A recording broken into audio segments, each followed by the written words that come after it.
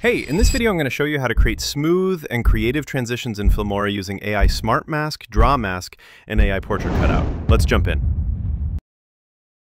First, bring your clips into the timeline and trim them down. Select your first clip, go to the Mask tab and choose AI Mask. Use the brush to highlight your subject. Try to avoid brushing over the background. You want that selection as clean as possible.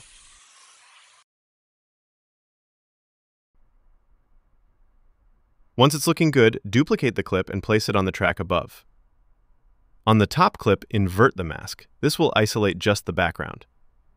On the bottom clip, you already have your subject. So now you've split your video into two parts, subject and background. Let's animate it next. At the beginning of both clips, add a position keyframe. Now move the top clip slightly out of frame, maybe slide it upward. Jump forward about 4 to 6 frames, then reset the position. Filmora will auto-create that second keyframe.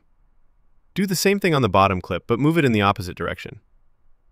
Just like that, your subject and background slide apart for a smooth transition.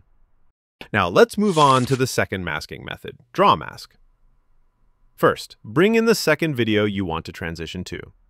Drag it onto the timeline about 15 frames before the first clip ends. Adjust the size if needed so it fills the screen properly. Click on the new clip, go to the Masks section, and choose Draw Mask.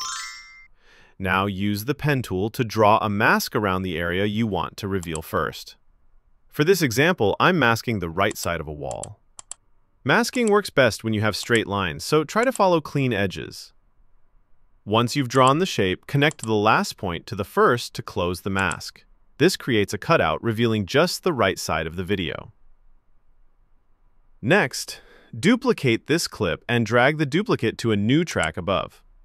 On this second clip, go back to the mask and now create a new mask for the left side of the wall. Use the pen tool again and trace just that side. Once you're done, close the shape to finish the mask. Now duplicate the clip again. This time we're going to mask the center section. Drag the new duplicate to a third track on top. To make things easier, hide the first 2 layers for now. That way you can focus on just the center mask. Draw the shape using the pen tool, outline the center part of the wall or subject, and close it once again. When you're done, unhide the other 2 clips. At this point, you should see all 3 masked sections, right, left, and center, stacked above each other. To make them appear one at a time, go to the first clip, the one with the right side, move a few frames forward on the timeline. Then go to the second clip, the left side, and trim its beginning so it starts just after the first one. Do the same for the center clip. Trim its beginning a few frames after the second. Now, when you play it back, each section will appear one after the other in a nice flowing reveal. If you notice black edges where the masks meet, here's the fix. Duplicate the original clip, trim it, and place it above the others. Then remove the mask completely. This fills in any small gaps and smooths out the transition. Alright, now let's animate it. Start with the first mask clip, the one showing the right side. Go to the beginning of that clip and add a position keyframe. Then move the video completely out of frame to the right. Now jump ahead about 6 to 10 frames and reset the position. That'll bring it smoothly back in. Now let's do the same for the second clip, the one masked on the left side. Add a keyframe at the start and slide it out to the left.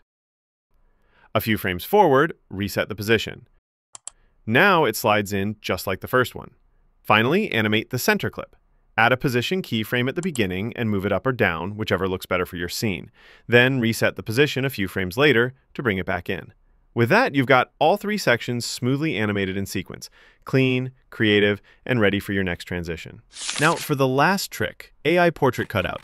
This one's perfect if your subject is a person. Drag your clip about 15 frames before the previous one ends. Adjust the size if needed, then trim it.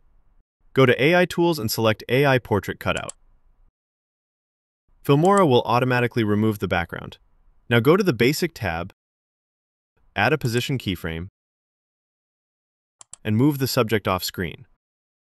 At the end of the clip, reset the position. Filmora creates a second keyframe and boom, smooth pop-in animation. To make it even better, add sound effects, cut to the beat, or throw in a little shake for energy. I'm just giving you the basics. The rest is all you. Send me your final result. I'd love to see what you create. And hey, remember this, The best editors aren't the ones with the fanciest tools. They're the ones who just keep creating. Like, subscribe, and follow for more.